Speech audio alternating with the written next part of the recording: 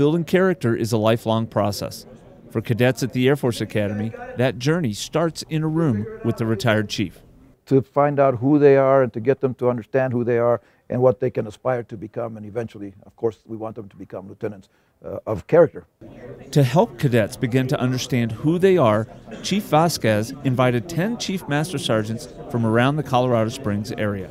They all came together. They gave up their day, wherever they were going to be, whatever they were going to do, to be here with the 4 degrees, the freshmen, to guide them through discussions and exercises. The chiefs provide a unique perspective, not only on the Air Force, but on the enlisted corps as well.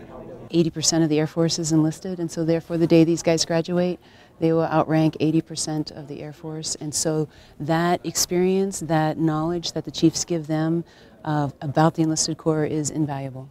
These freshmen 4 degrees had a chance to interact with the pinnacle of the enlisted corps and came away impressed. It's an honor to know that this is someone who's been in 20+ years, who has done so many things and, led people, and they're so humble. The chiefs were also impressed.